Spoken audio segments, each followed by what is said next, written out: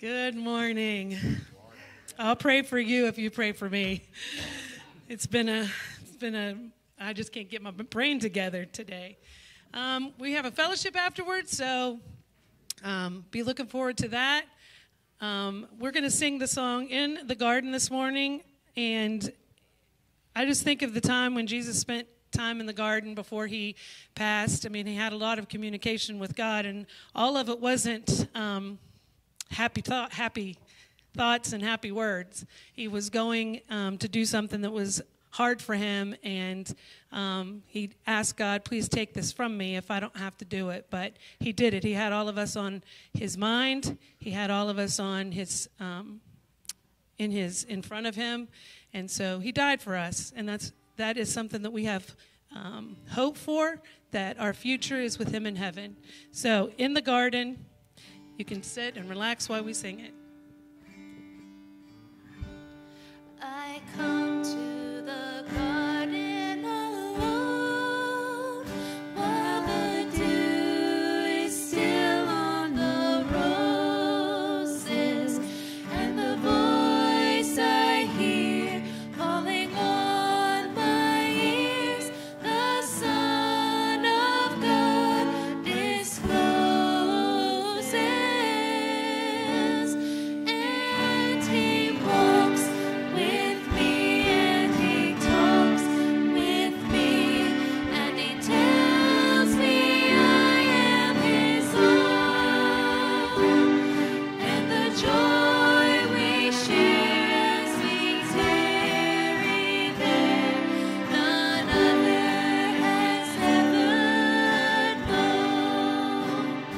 And he walks with me, and he talks with me, and he tells me I am his own, and the joy we share as we tarry there, none other has ever known. Good morning. A few announcements to go over. In your bulletin, you'll see that we are still looking for volunteers to clean the church. That way we can make sure that we have enough people to accommodate the vacation schedules that are coming up. We have our women's ministry meeting tomorrow at 7 o'clock in the fellowship hall. We're still we go on our own schedule. We don't necessarily follow the book schedule. So we're still at the beginning of the Elijah series, and it's been a great time to be able to focus on a lesser known or lesser studied about character of the Bible and be able to pull things from his story to apply to our own. So I really encourage you to come out if you have not yet. We have our Wednesday night Bible study at 7 as well. The men had their breakfast yesterday, so the next one will be on the 28th, and we have, like at a convention, we have our fellowship luncheon today following service.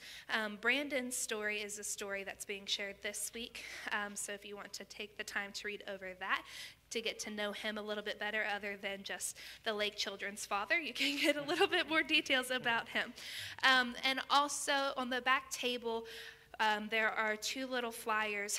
We are wanting to help support a scout with his Eagle project, and his project is to install a flagpole here at the church. So he's going to be doing a rummage sale.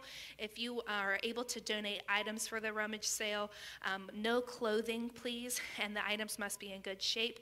You can drop them off here at the church on Friday, May 20th, between the time of 5:30 and 8. And then the actual sale will be happening the following day on the 21st between 9 and 3. So if you have stuff that you're wanting to get rid of, this is a good cause to support. So bring out your stuff. If you guys would stand with us, we would say our scripture, Psalms 95, verses 1 through 7. Oh, come, let us sing to the Lord. Let us shout joyfully to the rock of our salvation. Let us come before his presence with thanksgiving, and let us shout joyfully to him with psalms. For the Lord is the great God and the great King above all gods. In his hands are the deep places of the earth. The heights of the hills are his also. The sea is his, for he made it, and his hands formed the dry land. Oh, come, let us worship and bow down. Let us kneel before the Lord our Maker, for he is our God, and we are the people of his pasture and the sheep of his hand. Today, if you will hear his voice.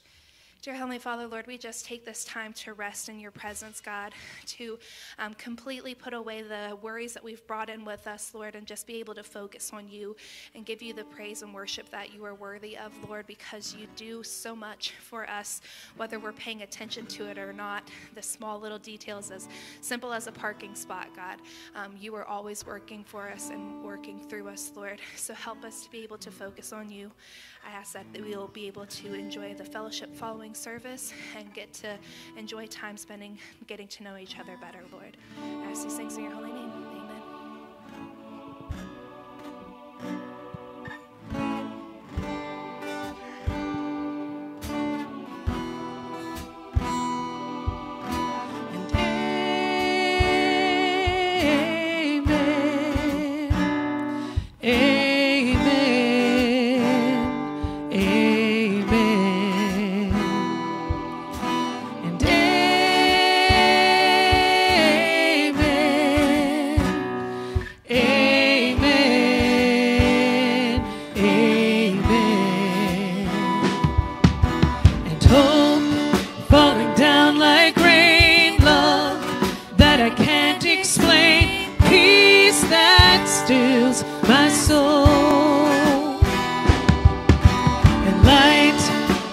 Darkest place, life, even in the pain, it feels like coming home. And where the Spirit of the Lord is, there is freedom. I am free, amen. Where the Spirit of the Lord is, there is freedom. And I am free, amen. And here I'm alive again, gone is the weight of sin, oh sweet liberty. And praise God who saved my life, I'm bought with the blood of Christ. I have been redeemed. And where the Spirit of the Lord is, there is freedom. I am free, amen. And where the Spirit of the Lord is, there is freedom. And I am free, amen. And here I'm alive again, gone is the weight of sin and oh sweet liberty. And praise God who saved my life, I'm bought with the blood of Christ. I have been redeemed. And where the Spirit of the Lord is, there is freedom. And I am free, amen. And where the Spirit of the Lord is, there is freedom. And I am free, amen.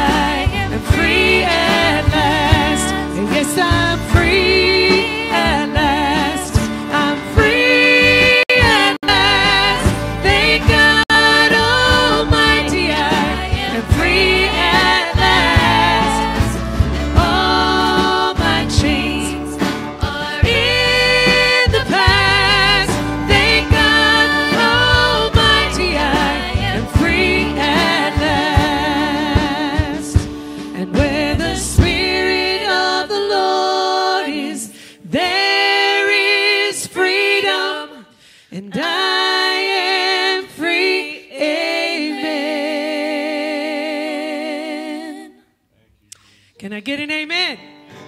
Amen.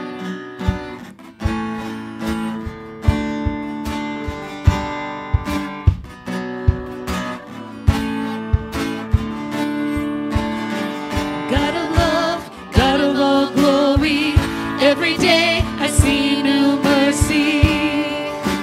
Great is your faithfulness.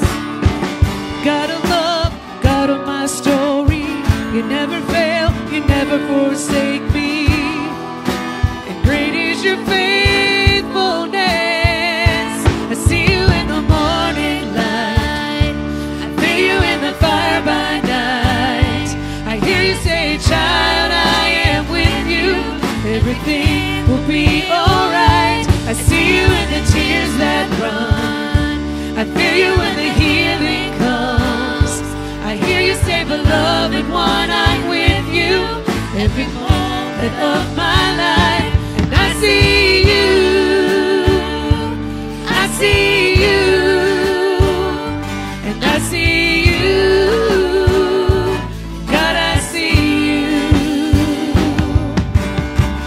God of love, God of new vision, every blessing you have given.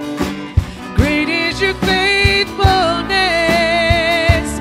Oh, and great is your faithfulness. I see you in the morning light, I feel you in the fire by night. I hear you say, child, I am with you. Everything will be alright. I see you in the tears that run, I feel you when the healing comes. I hear you say, beloved one, I'm with you every moment of my life. And I see you, I see you, and I see you. God, I see you. So I will worship, through the storm. All my hope is in you.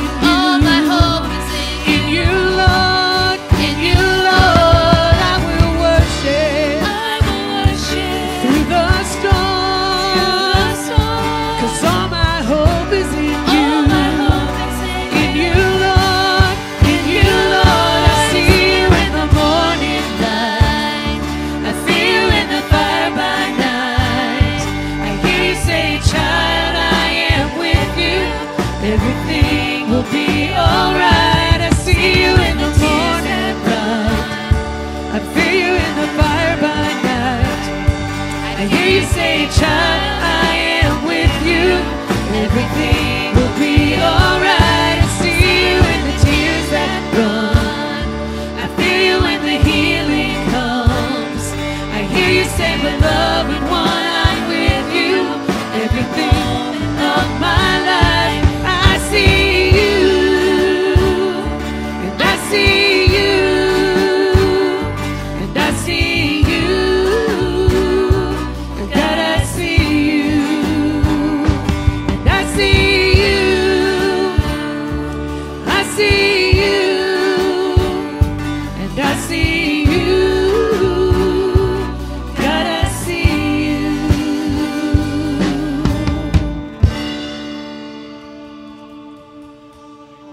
The next song we're going to sing is God of my everything. And it doesn't matter the pain you have.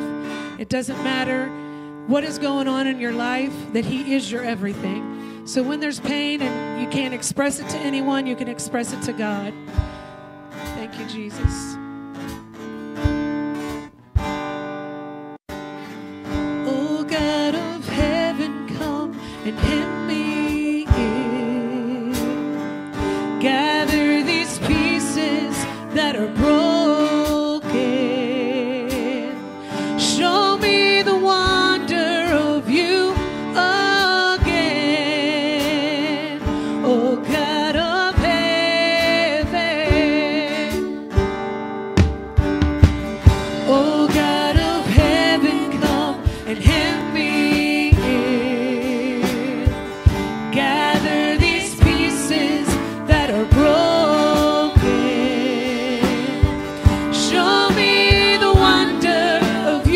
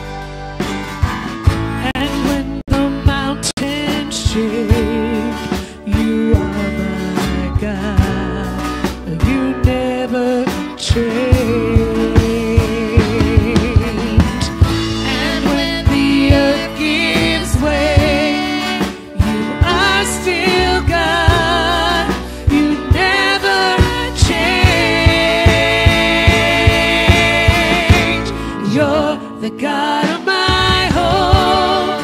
You're the God of my need, God of my pain that no one else will ever see. You're the God of my healing, God of my strength, the God who has always and will forever reign, God of my everything, God of my everything, God of my everything.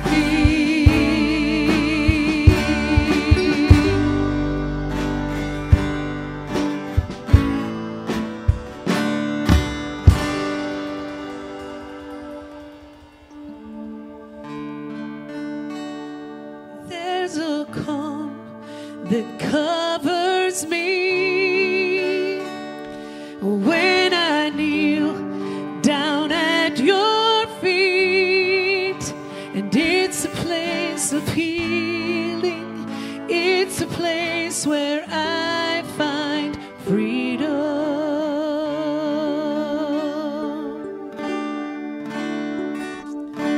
And there's a place my eyes can't see, where my spirit longs to be. It's a place of healing, it's a place I'll live in freedom.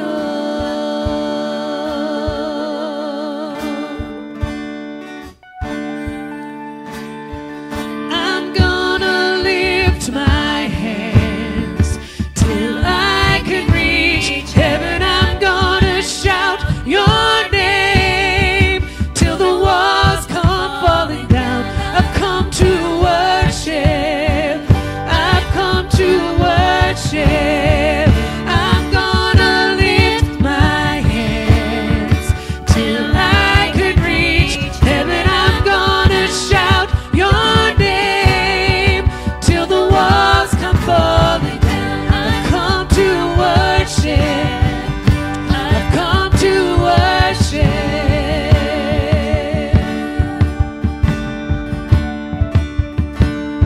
And there's a love that lives in me for you, Lord, my Savior King, who breaks the sins that's binding and leads me to a place of freedom.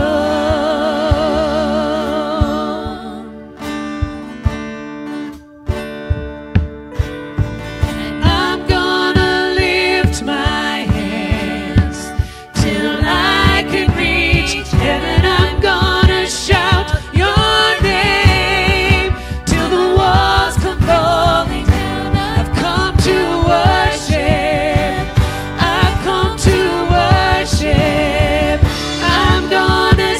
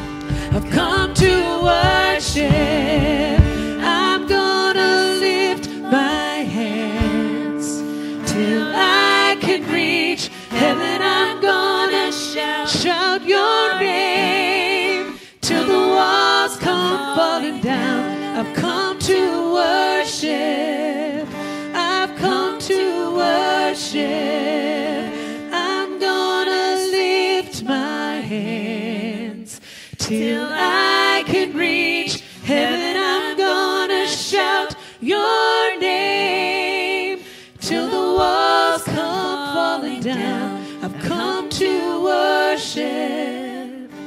I've come to worship. You're worthy of it all.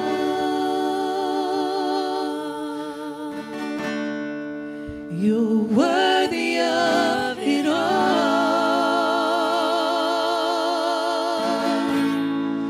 For from you are all things, and to you are all things. You deserve the glory.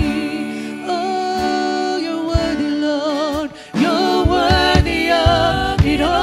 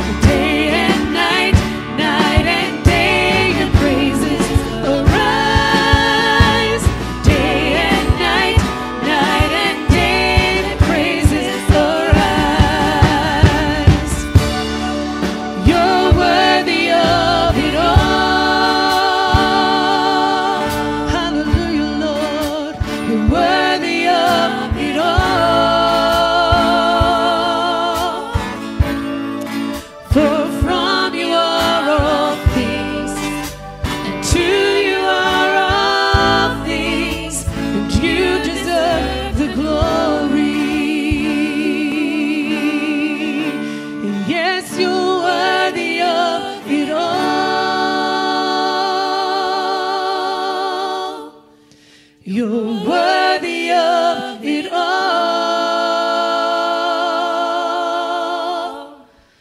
For from you are all things, and to you are all things, and you deserve the glory. Father, you deserve the glory today. Father, we're all going through things that sometimes seem insurmountable, sometimes seem that there's no way out, but God, there is through you. And when we reach up to heaven and we send our problems up to you, God, that you reach down and you touch us and you walk through us with these things. Father, we thank you, Lord, that you're not a God that is dead, but you're alive, and you have all the power that is in the universe to conquer anything that we may face. We have the victory in your name. I speak the name of Jesus over everyone in this room. I speak the name over depression. I speak the name over healing in people's bodies. I speak the name over anger. I speak the name over finances. I speak the name over marriages and families. I speak the name over this place. Your name has all the power that we need. Your name is just all. It's everything. So, Father, we give you this day. I speak the name over the rest of the service, God. I thank you for Pastor Doug, and I ask, Lord, that you anoint his lips and that there is change in this place today. That the words that he has to give people, God, will change their hearts, change their minds, change their attitudes, and change their lives. In Jesus' name, amen. Amen, amen. Amen. Thank you, worship team.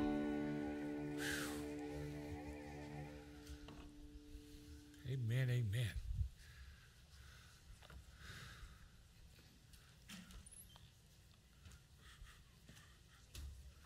Thank you, Jesus. Boy, it was good worship. Thank you, guys. We're going to let all the kids go. So instead of dismissing them a little bit at a time, it's crazy down there. I don't know who goes where, so just go. It's a whole lot easier that way. Then I don't have to remember what order and who's teaching and who's doing what. So, amen. It's a good day to be in the house of the Lord this morning. Couple things that are going on.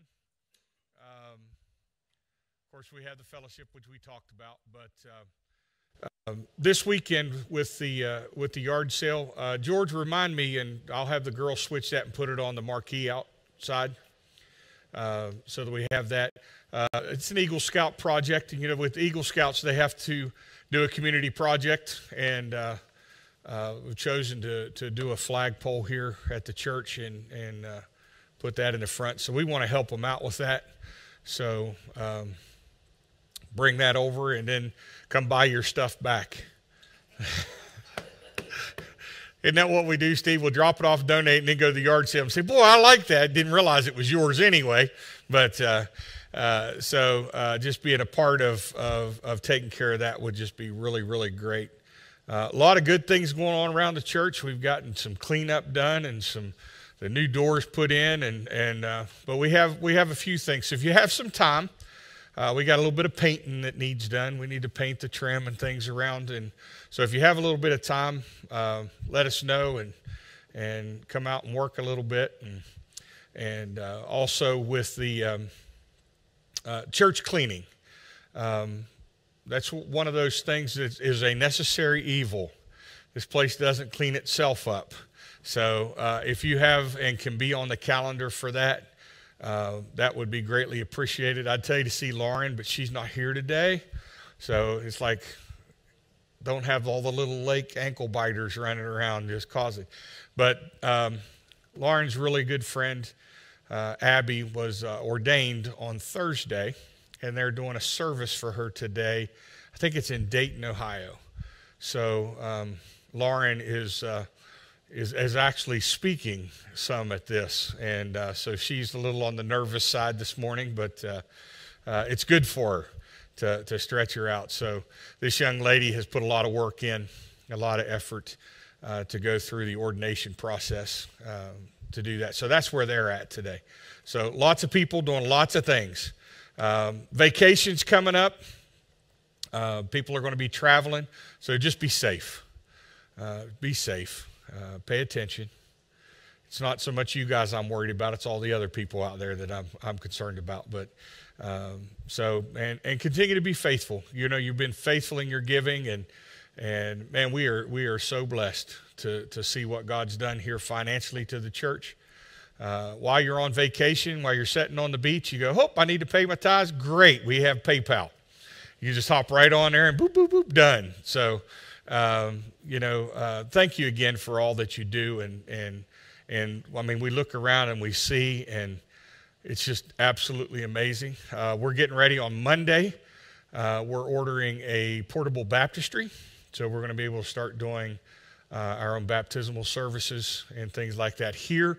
So we won't have to rely on finding a swimming pool and all these other things. So we'll order that on Monday, and that ought to be here in about a month or so. So I think we'll have a service scheduled hopefully sometime in July. And the nice thing about that portable is I can do it in the fellowship hall, or we can roll it out to the field, and we can do it outside. So it's really nice and good to have. So, amen. Let's go over this morning over into, see where I want to start. Hey, I know where it's at. I'm just not sure I want to start there. We'll go ahead. All right, 1 Chronicles chapter 16. You know, we've been teaching on, and we've been talking a lot about prayer. And we've been talking about the effective, fervent prayer of a righteous man avails much. We've been talking about how to pray when we don't know how to pray. You know, and having the Spirit of God within you to pray through you. There's a lot of situations I walk into in my life, I don't have a clue how to pray. Because I'm good at kind of messing things up sometimes.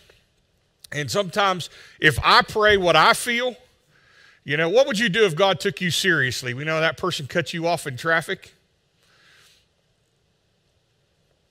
Think about it for a minute. What'd you just say? What would you do if God, we'd have a lot of lightning bolts coming from heaven striking people dead. You know, sometimes I don't know exactly how to pray in the situation I'm in. But that's why the Holy Spirit within me can make that intercession and do that. The effective, fervent prayer we talked about is you can't quit. You can't quit. It's got to burn in you like a fire. It's got to continue. When you don't see the results that you think you should be doing, what do? Pray, pray, pray, pray some more. Keep it going. Don't stop. When do you stop? When the answer gets there. If the answer doesn't come, you keep praying. You keep working. You keep going. The problem that we've run into in society today is we are an instant gratification society. And we want that to fall over into the things of God. We want the things of God to be like pulling up at the drive-thru, order it, and you expect it to be done by the time you get from the speaker to the window. You know, it's really bad when you might have to wait 30 seconds for your mochi maca mocha mocha to hand it out the window. You know, if I have to wait for that thing, I mean, you only drove 20 feet, but we are so instant. We expect it to be done now, and we expect it to be done right and the way we asked for it. If it's not, oh my goodness, our head will spin around. And then we'll post it on social media and tell how bad the service was at this place. And unfortunately, that has creeped into the church and the way we see the way God works in our life. We expect things to be instantaneous. We think that if I take this before God and I say, God, give me this, boom, it's done. And I'm going to step right into it. There are times that you have to go through something. There's times that you need to walk through the entire process, the things that are going to work for your good. So at those points, we cannot stop our prayer life. Prayer is the number one tool that you have in your life to fight the enemy. It's also one of the least used tools that we have in our bag. We pray about things, but we don't necessarily pray for things. We've not learned to speak things into existence. We've not learned to use prayer the way prayer should be used. Prayer is, excuse me, a two-way communication. If you continually ask the question and don't be still long enough for an answer, you'll never receive the answer. I was dealing with Malachi here the other night. He spent the night. And he was being very inquisitive about these little airplanes that he got. All right? And some of you guys that were at the men's breakfast, you saw the airplanes, right? He was being very inquisitive about the airplanes, and he was asking me questions about these aircraft, and he wouldn't be still long enough for me to answer the question he just asked. So finally I just went, shut up! If you'll listen for a minute, I'll answer the last question you asked. And I wonder if that isn't how God feels with us sometimes. Our prayer life is gimme, gimme, gimme, gimme, gimme, gimme, gimme. Our prayer life is always, here's my problem, here's my problem, here's my problem. God, I need the answer. God, I need the answer. What would happen if we stopped seeking the answer and started seeking the answer giver? Think about that for a minute. If I continually look for the solution to a problem, what would happen if I stopped looking for the solution and I went to the person that has the solution? And I sat down at their feet and said, teach me. Steve, you remember when you started your first hive, your first honeybee hive? There's different ways you could do it. You could read all this stuff and try to figure all this out, or you could find Simon and say, hey, Simon, I'm getting ready to start a hive. Teach me something. I'm having this issue because Simon's done it a little bit longer than you have. Okay? Now, if I decide to, which probably not, but if I would decide that I need to start a hive, I now can go to Steve and say, Steve, you've done this before. Teach me something. Or I can go try to bedazzle him with all my knowledge of bees and start talking and everything else. And sometimes you've got to realize who the expert at the table is. You're not always the expert. Sometimes it's best for you to sit silent and learn. So many times when I go into the presence of God, and when we go into the presence of God, we go in telling God what the answer is. This is God we're talking about. He is the expert at the table. We need to learn in our prayer life to go before God with an open heart seeking for the answer and listening to what he has to say. So in this phase of prayer, where we're at now in prayer, is we've got to learn to call on God. Calling on God. And it's easy when we look at it, we think, all right, call on God, call on God. But when you look at the full definition in the Greek and Hebrew, it goes this way.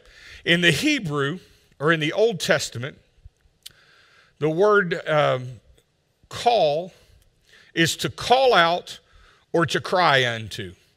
All right? So that is help. That's what the word call in the Old Testament means. The New Testament goes a little bit farther.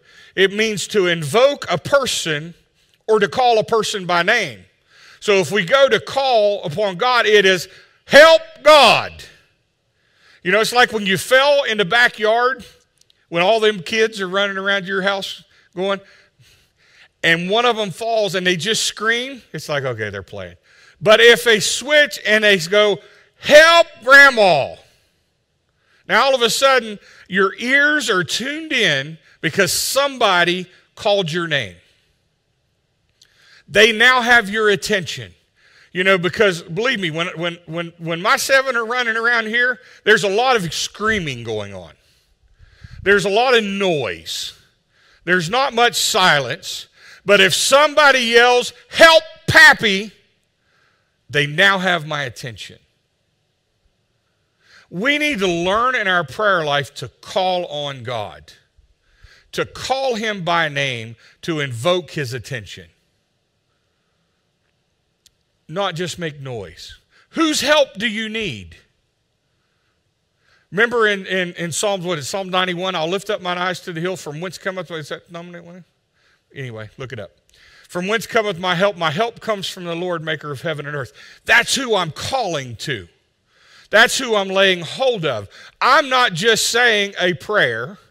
I'm not getting to the end of my prayer and closing by saying, in Jesus' name, amen.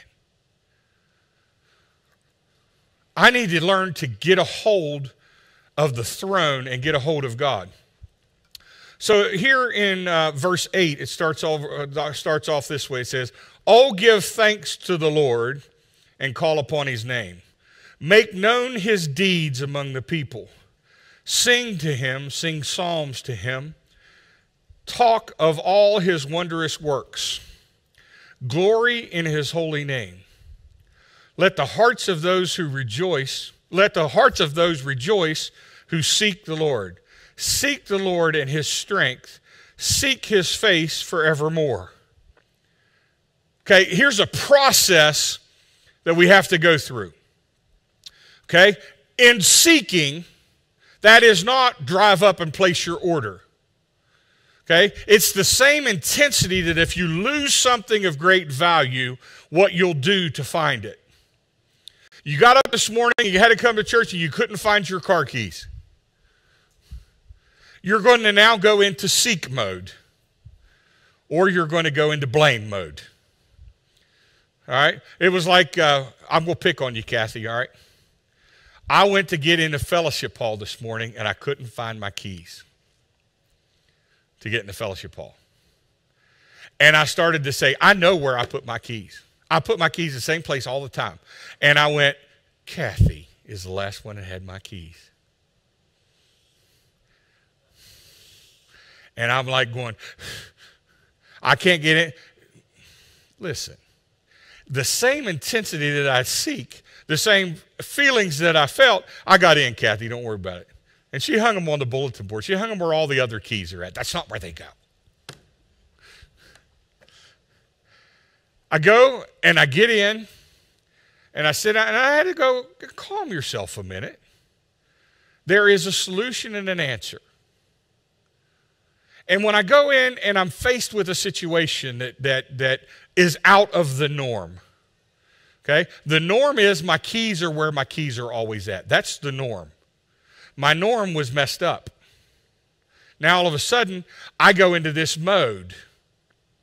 So many times when we hit a situation in our life, our norm gets messed up. We need to go into a seek mode, not a panic mode.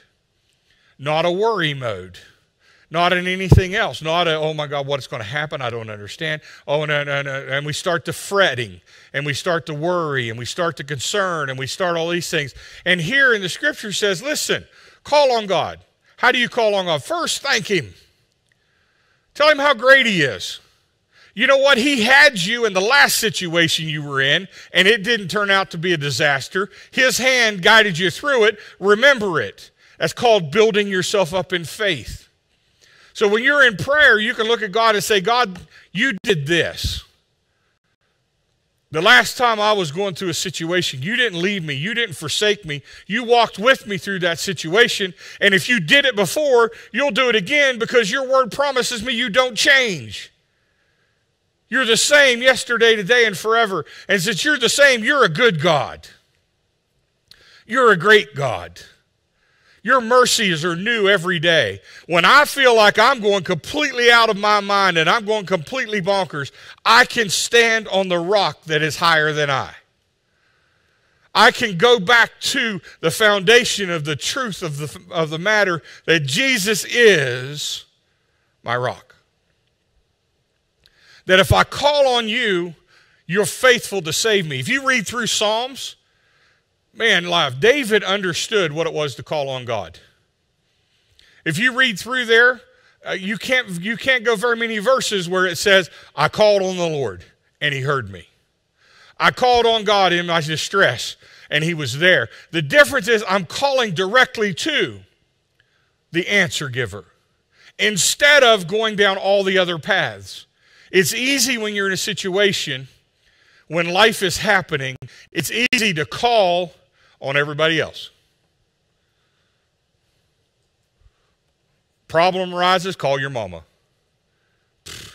Listen, she's as messed up as you are.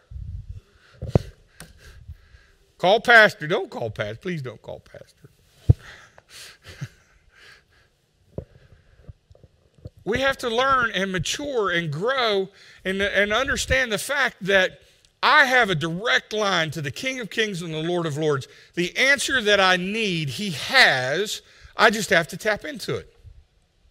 I have to begin to call on his name. Verse 14, it says, he is the Lord our God. His judgments are in all the earth.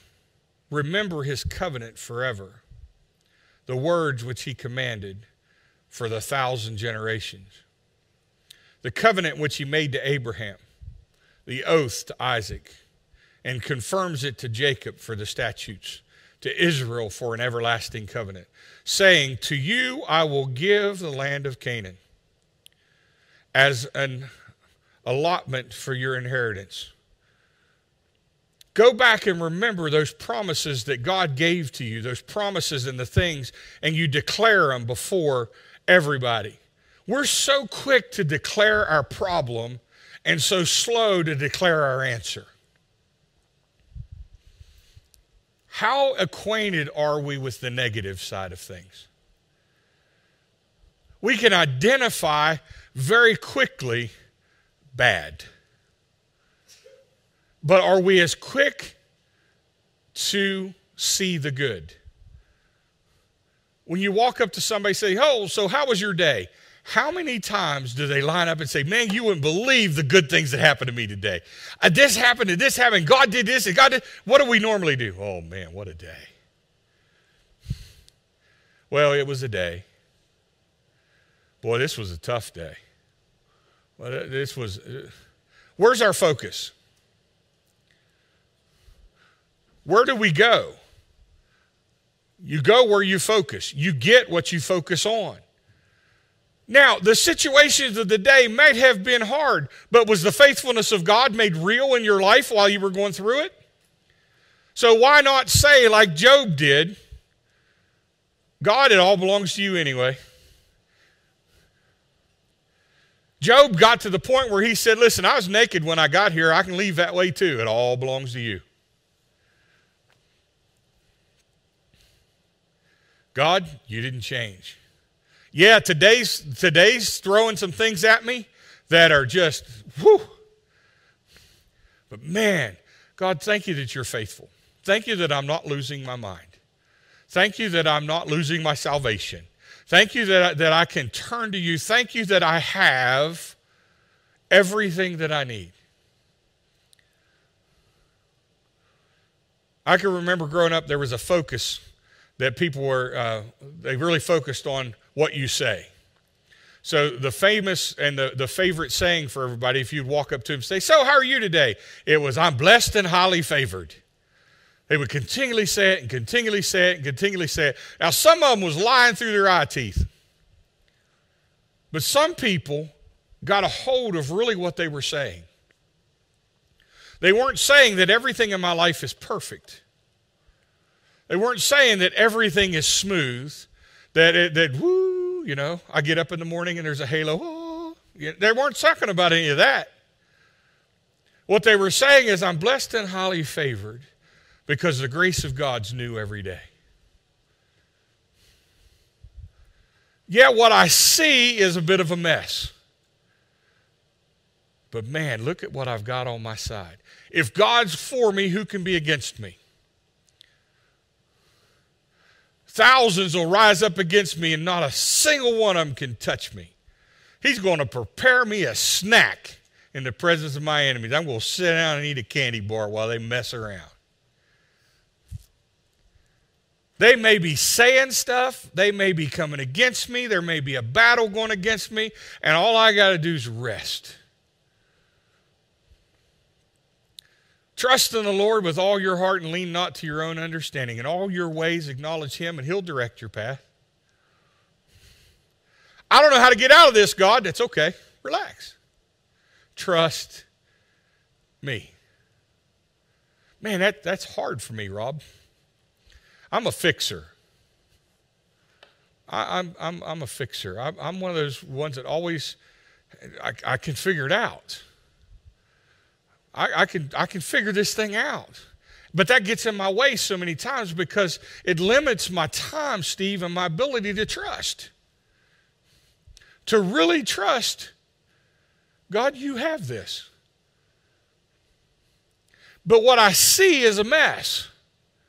What I see going on and what I feel in my spirit, two very different things. If I look through my human eyes, we're in trouble. But God says it'll be all right. Just relax for a few minutes. Just chill. Over in 2 Timothy chapter 2, starting in verse 20.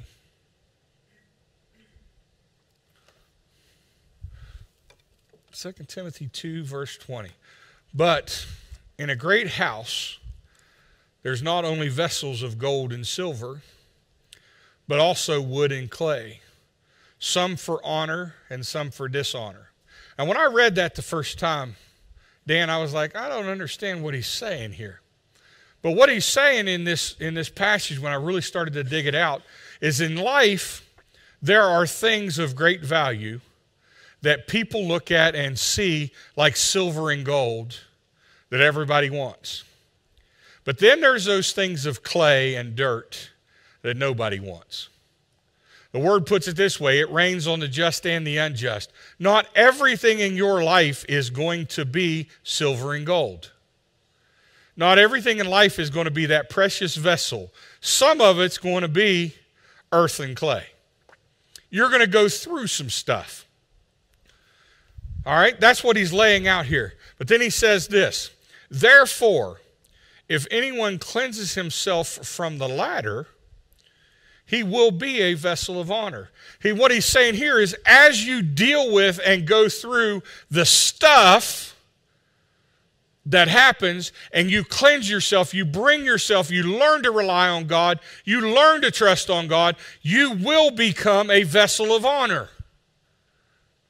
So it's how I deal with the situations that I'm going through is going to determine the type of vessel that I am. Can I tell you, in my life, there are things that I've handled correctly. I have. But guess what? There's also things that I have handled incorrectly. Where at the end of it, nobody was standing and saying, "Whoa, did you see that man of God? Look how he did. Oh, he must really have a great relationship with God." No, I kind of let corrupt communication proceed out of my mouth. Some of that will catch up with you as you're driving home. You'll be going, I got what he said now. I allowed myself to go somewhere that I shouldn't. I allowed my thoughts to go somewhere that they shouldn't. I got so wrapped up in the situation that I forgot the power of God. And that's not bringing honor. At that point, I'm not that vessel that I need to be. He says, therefore, if anyone cleanses himself from the latter, he will be a vessel of honor, sanctified and useful for the master, prepared for every good work. Wow. In this situation that I'm going through, it's possible for me to become a vessel that God's going to use to clean all this up, to help in this situation. But here's the process that I have to go through. Verse 22. Flee also youthful lust, but pursue righteousness, faith, love, peace with those who call on the Lord out of a pure heart. But avoid foolish and ignorant disputes, knowing that they generate strife. What's he saying here? A lot of words, we're going to put it in Dougisms, all right? I like Dougisms. You ready? Grow up. Stop acting a fool. Get past yourself the universe doesn't rotate around you. Not everybody is out to get you. The devil's not under every rock looking for you to mess up. You know, the cool thing is the devil is not omnipresent, which means he's not everywhere at all times. That's God. And if the devil's on you, you must have the ball. You must be doing something really important for the devil to take out of his time to come chase you down. What happens is we get these little seeds of doubt. We get these little seeds of thought. We're our own worst enemy so many times because we act immaturely spiritually. Instead of making grown-up decisions spiritually, we move on immaturity. We make childish decisions. We get wrapped up in self. And when I say we, guess who? I'm guilty too. Where I don't look at it the way God says, and I'm not following after the things of God, and I'm not going after those things of God with everything I have, with my whole heart, because it says, seek me and I'll be found. Well, I want to go, I don't see it, but I'm not willing to move a chair. I'm not willing to look under the cushions. I'm not willing to tear things apart. I'm just willing to step into the room and say, nope, it's not here. Send Abigail to look for something. She's going to go in like a whirlwind, run around the room, come back, says it's not there, and it's laying on the table right where you said it was. And you go, Abby, go back. It's on the table. She come back, nope, it's not there. How many of the things that we go through has God already given us the answer to and told us where it's at, and we go, nope, it's not there? Why? Because we're not willing to seek it. We might have had to move something on the table to uncover it. It's there. There's even a point in the scripture he says, listen, you guys need to seek me while I can be found. You need to press in with everything that you have. How are we supposed to seek God? With what? Everything. All your heart, your mind, your soul, your strength, everything that you have, you should be seeking after God. I give so much of my energy away to other things. One of the biggest energy zappers that we have is what if? Worry. It's one of the biggest energy zappers we have. Doubt. Can faith and doubt occupy the same space? Well, let's ask this. Can light and darkness occupy the same space? When I turn on the lights, darkness has to go away. When I turn the lights off, darkness comes back. Can they both be in the same spot? No. It doesn't happen. It's the same way with faith. I get to choose which one. Do I turn the lights on or do I trip over stuff in the dark? You know that thing when you get up in the middle of the night and you kick that thing, you know that coffee table's been there for years, but you still find it with your pinky toe because you wouldn't turn your lights on. I do that in my spiritual life so many times. I know that I have this situation, but I don't turn the lights on. I don't put the Word of God to it. I'm not applying the principles of God. He's already given me the answer. I just have to go to the table and get it. I just have to seek after it. I just have to desire it more than anything else. But I put a codependent attitude on. So many times I'm dependent on having a problem. Have you ever met those kind of people? That if there's not a crisis in their life, they'll create one so that they feel valued. Spiritually, we do that sometimes. We wouldn't know what to do if we were walking under an open heaven and a blessing of God's on your life. You'd be looking around saying, okay, where's the problem coming from? We're always looking at something bad has to happen. I don't think so. God's desire for you is good and not evil according to him, so why am I looking for something bad to happen? I should have an expectation every day that today's going to be a great day. How's it going to be a great day? Because I'm going to make it that way. My business emails, that's how what they say. Make it a great day. Don't have one, because guess what? If you're waiting on it to happen, probably not going to. But I can make it that way. How do I make it that way? Seek first the kingdom of God and his righteousness, and he'll take care of the stuff. See how all this stuff ties together? We want to pray, leave our prayer closet, and go do what we want to do. So we'll pray about a situation. God, give me wisdom. God, give me guidance. And we walk out, and we forget that we asked. And there's all these road signs, blinking lights, idiot lights going, Doug, walk this way. This is where the answer's at. The arrow is pointing at it, and I miss it because I'm so wrapped up in the problem. Instead of walking fully into what he's already given to me. Make adult decisions.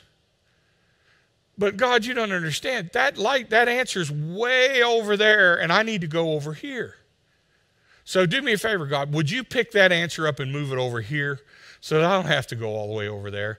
I'm tired.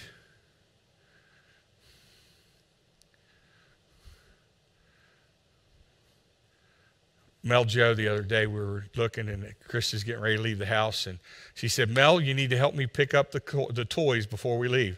Oh, I'm tired. Boom, middle of the floor.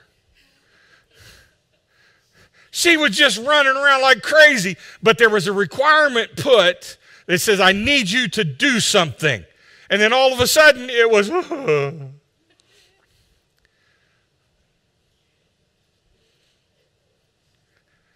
Guess what we do? God says, son, I need you to do this. We go, oh, Dad, come on, I'm tired. Can't you just give it to me? Can't you pick them up? I'll sit here and watch you work. I'll sit here and watch you do it. Come on. Do I really have to do that? You know, it's kind of that Naaman moment where the prophet tells Naaman, go dip in the Jordan 7 times and your leprosy will be healed. And he was like, I'm not going to dip in the Jordan River. That's dirty. I'm going to the Euphrates. And his servant had to look at him and say, dude, listen, if he'd have asked you to do something hard, you'd have done it. Go down and fall in the creek, would you? And just dunk yourself 7 times. What's it going to hurt? You'll get a little muddy. If you get a little muddy, it doesn't work, then we'll go to the Euphrates, you can take a bath. But see, we want to look at God and say, God, I don't want to do it that way. I want to do it this way. I don't want to pick up my toys. I don't want to eat my broccoli. I don't want to, if it's green and it's not cooked to where it's brown and has cheese sauce on it, I want nothing to do with it. But I realize that some of those things are good for me. Some of those things are things I need to do. What do you mean about God, seek first your kingdom? Why? I'm trying to build something here, God. I'm trying to make my life comfortable. God turns around and says, no, I need you to build my house. I need you to build what I have, and I'll take care of building yours. But we go into prayer then. We want to use prayer to try to change God's mind. Think about it. God gave us an answer that we didn't like, so we're going to go back and ask the question a different way so that maybe we can trick him and he'll give us a different answer. Guess what? He's all-knowing. You can't trick him. Had an old pastor friend of mine used to say, your arms are too short to box with God. Give up. Just do what he says to do. You're not going to win this argument. So it's just better that I go and do what God's charged me with. This, and when I'm calling him, he says, now, go do this. Okay. Make a grown up. Avoid foolish and ignorant disputes, knowing that they just generate strife. And a servant of the Lord must not quarrel, but be gentle to all, able to teach, patient, in humility, correcting those who are in opposition. Whew. That doesn't sound fun to me. You mean I have to be nice? You mean I have to, yeah. See, when you're a child, everything is about you. And when somebody touches your stuff, there's a war. Get a new toy, sister comes over and touches it. Oh my God, you're touching my toys. And what do we try to teach our children to do? Share. Oh, that's a bad word. What do you mean share? But this is mine. This is mine. Share. What is the concept of sharing? Is an adult concept. Because once you become a parent, you no longer anywhere in your life have yours. You're sharing everything. Think about it for a minute. After you had kids, after Rob came along, there was never anything ever again that was yours.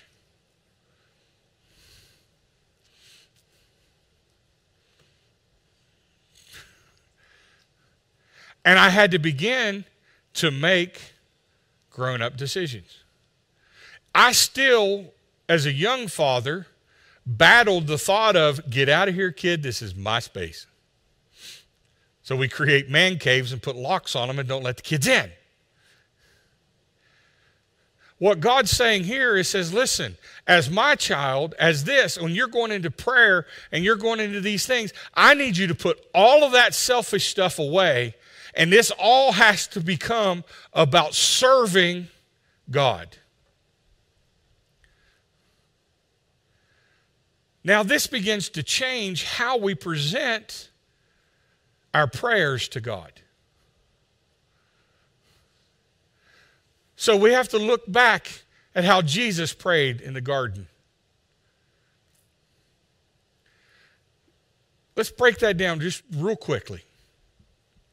Jesus goes to the garden, asks his disciples, pray with me, okay? Just stay here, pray with me. He goes, and he's major league stressed. How do we know he's major league stressed? He's sweating blood. Okay? That's stress. Okay? You can actually look that up. That is an actual medical condition. Okay? So it's not a metaphor. This happened, okay? He sweat to where the blood vessels in his head began to burst. He was stressed. We like to make these things cute. And we like to King James it and say, Father, if there be any way, take this cup from me. What he was saying is, God, I don't want to do this. I don't have it in me. I don't think I can do it. I'm so weak. I don't want to do this. Don't make me do this. But then he kicked from being a child to being a man. And he said, but nevertheless, Father, not what I want, but what you want. He went from being a child to being a grown-up. Jesus gave the most selfless act that you could ever give. He laid his life down. He laid his life down. Word of God says, greater love hath no man than this, that a man lay his life down for his friends. So it changes the way we enter into prayer. It changes from gimme, gimme, gimme, gimme, gimme, gimme to, Father, what would you have me do? So maybe there's a life situation that you're in, something that you're going through. And you've been praying, and you've been asking, and you've been saying, God, I need to have, maybe we should change our prayer and say, Father God, in my situation, what would you have me do? What do you want me to do here. Because the Word tells us that He knows what we have need of even before we ask. So maybe I should go to Him and say, Father, what would you have me do? Because, see, I trust Him. So I have to go to my go-to scripture over here in Psalms 91. It says that he that dwells in the secret place of the Most High shall abide under the shadow of the Almighty. I will say of the Lord, He is my refuge and my fortress. My God, in Him I will trust. Surely He's going to deliver me from the snare of the fowler and from the perilous pestilence. He shall cover me with His feathers, and under His wings shall I take refuge. His truth shall be my shield and buckler. You shall not be afraid of the terrors by night, nor the arrows that fly by the day, nor the pestilence that walk in the darkness, nor of the destruction that lies waste at noonday. 1,000 may fall at your side and 10,000 at your right hand, but it shall not come near you. Only with your eyes shall you look and see the reward of the wicked. Because you have made the Lord, who is my refuge, even the Most High, your dwelling place. No evil shall befall you, nor shall any plague come near your dwelling. He shall give His angels charge over you to keep you in all your ways. In their hands they shall bear you up, lest you dash your foot against a stone. You shall tread upon the lions and upon the cobra. The young lions and the serpents shall be trampled under your feet. Because He has set His love upon me, therefore I will deliver him. I will set him on high, because He has known my name. He shall call, get this, He shall call upon me, and I will answer. Whew. I will be with him in trouble. I will deliver him and honor him. With long life I will satisfy him and show him my salvation. Man, we got to change how we pray. We got to change how we pray. I've got to learn to call on God, because He's my refuge. I've made my dwelling in Him. I'm in right standing with Him. I'm walking according to His precepts. I'm walking according to His. And in that, I have direct access to everything that I need. So no matter what situation you're going through today, because I'll tell you what, every single one of us has something going on in our life. Every one of us has an area, something there where we need God.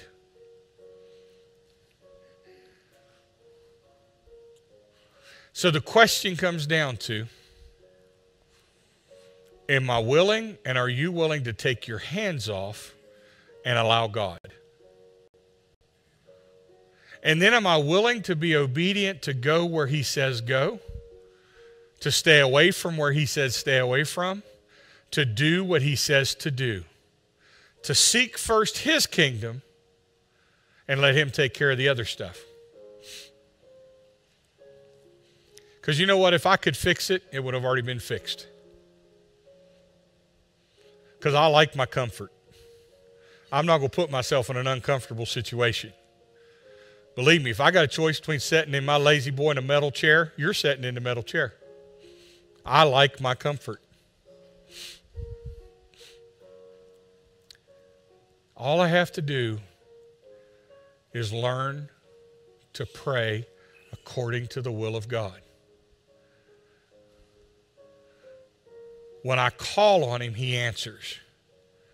Didn't say He might, did it? Psalms 91, verse 15. He shall call upon me, and I will answer him. So he is. The answer is there for the very things that you're calling for, the very things you're praying for, the very things you're asking for. He is answering you right now. Listen. Listen. And then to the old song that says, trust and obey, for there's no other way. To be happy in Jesus, but to trust and obey. He's got your best interest at heart. Some of you may need altar time. We've talked about the altar, and we've talked about the purpose of the altar. Sometimes there's things that you just can't carry anymore, and you need to lay them at the feet of Jesus. That's what the altar space is for. This isn't up here just to be pretty. This isn't up here just to be a space. If that was the case, we'd put more chairs in it. It's called the altar. And you bring your burdens, those things that have got you befuzzled, that you can't figure out, and you lay them at the feet of Jesus and you leave them there.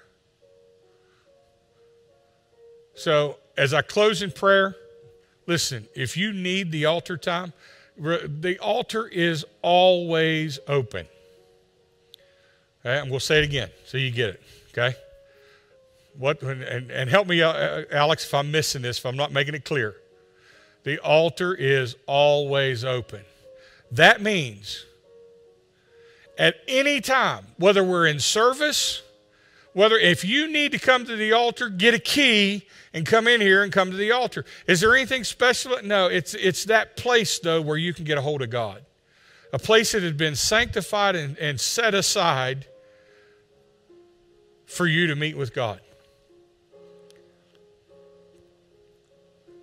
Because every Sunday, I'd let this go for a while, and I picked it back up this morning, Frank.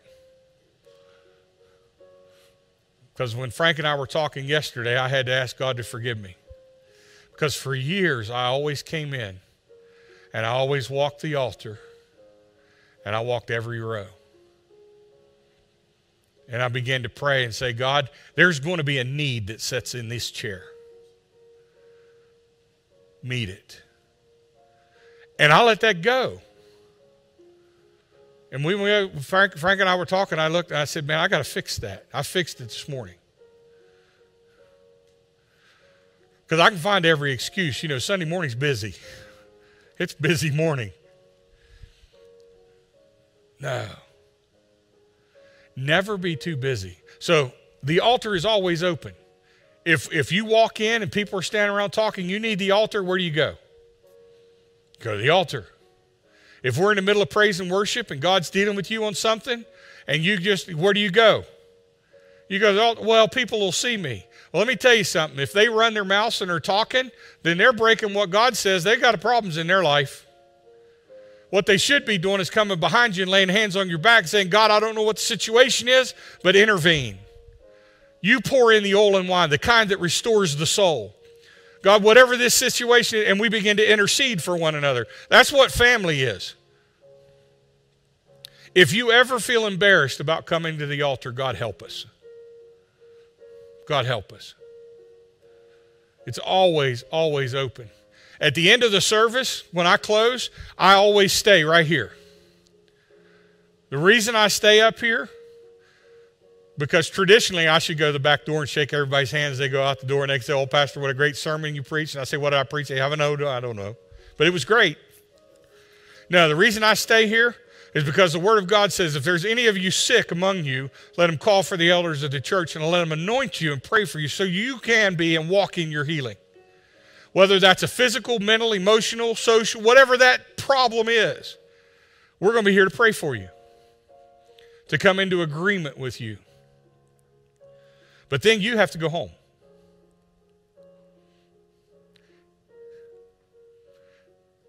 What happens when you walk out of here? Some of you need to earmark Psalms 91 in your Bible, and you need to read it every day. Because you're walking through stuff. And every day, I'm going to understand that God is my protector. Every day. No matter what's happening, every day, God's going to protect me. And we're going to see the fulfillment of what God's asking. Seek first the kingdom. Father God, I lift all the needs in this room and those that are watching online and those that will watch this later. I lift these needs to you, Father. Lord, we need your wisdom.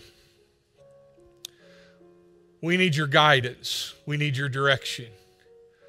So, Father God, I pray that you would unfold your will to each one of us, that you would give us the boldness to walk in the fullness of what you have for us. Lord, meet us where we are. Lord, forgive us for where we've fallen short, where we've missed the mark. Lord, I commit it all to you in Jesus' name. Amen, amen. If you're with us today and you've never accepted Christ as your Lord and Savior, man, walking through life without Jesus, no thank you. The Word of God is very upfront and says very clearly that if you confess with your mouth and believe in your heart the Lord Jesus, you'll be saved. It's not a might. It says you will. Man, what a promise.